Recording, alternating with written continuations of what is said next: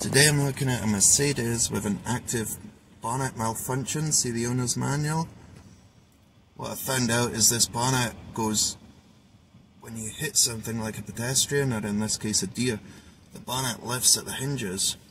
It's this side of the bonnet up about 2 inches, and it's like a spring, so the bonnet's more like a trampoline to take some of the shock out if a pedestrian falls onto it.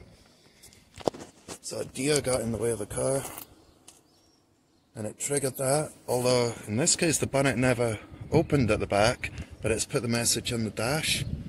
So now I'm going to see what's wrong with it and try and figure out what it needs. That's the car's details. Now this fault code will be stored in the airbag.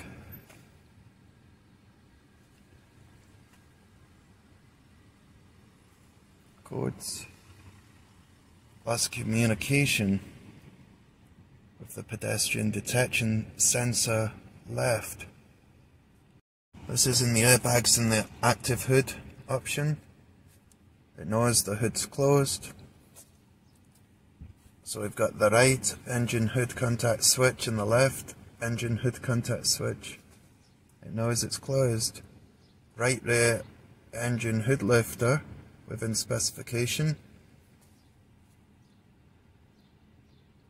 We've also got right rear engine hood lifter in ohms. But we don't have anything for the left.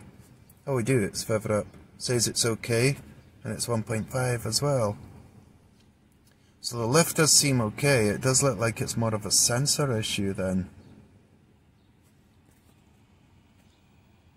There's a better view of it because it was totally blurry a minute ago. Left front bumper pedestrian sensor, that's the one that's giving me trouble. Doesn't say anything about it. And there's a front one and a right one, so we're getting some information, but it's not saying anything about them. Okay, let's come out of that and just check the wires. No, it was in here. Now I've got there's 3 sensors in the bumper, nothing to do with the position sensors for parking. These are different things. Didn't tell me anything about them though. They're all different codes. It's not really saying anything. These sensors, there's one here and one in there. It's the yellow sensor. You actually can't even see it through here. Right there.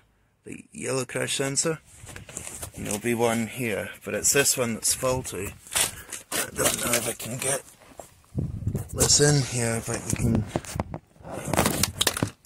just see.